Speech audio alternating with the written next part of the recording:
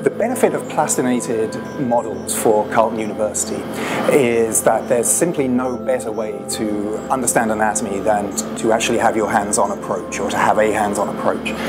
And one of the issues with this, of course, is that we're interested in human anatomy here. So what can we use as actual hands-on material? Well, as it turns out now, the sort of the newest and the coolest, and I think in my mind, the best things that we have at the moment are these plastinated human models, because they recapitulate the human form exactly as it is. So whereas you could use, for example, simulations, or you could use plaster models or something like that, they simply don't have the same tactile feel, and there's no better way of learning anatomy than not just visually by how it looks, but also by how it feels.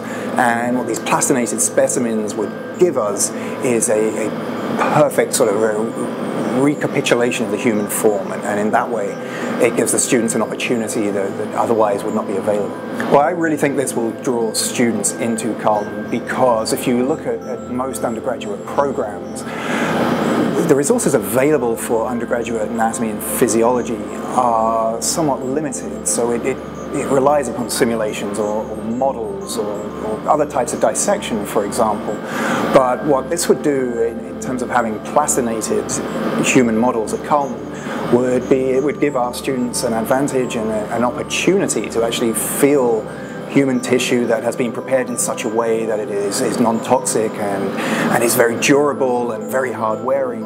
But it gives them that chance that they probably wouldn't get in many other undergraduate programs. I'm very excited at the thought of having plastinated human models in our classroom. There's simply, in my mind, this is the absolute best tool that we could provide our undergrads with in order to discover human anatomy.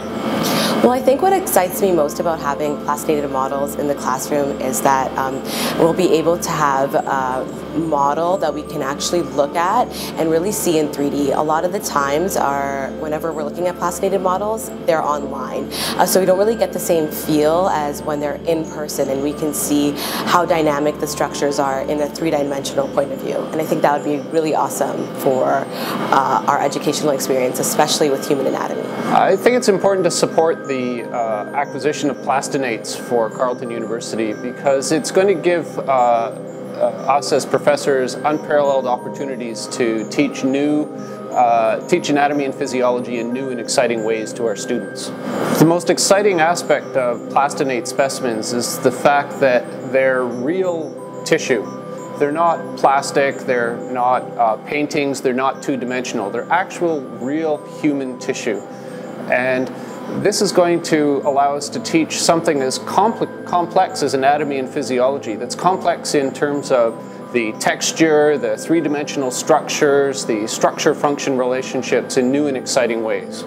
These specimens are an excellent long-term investment for Carleton, because the lifespan of these particular specimens is on the order of decades, if not longer. Whereas conventional models will often wear out more rapidly. So these specimens will give us a lot of bang for our buck, as they say.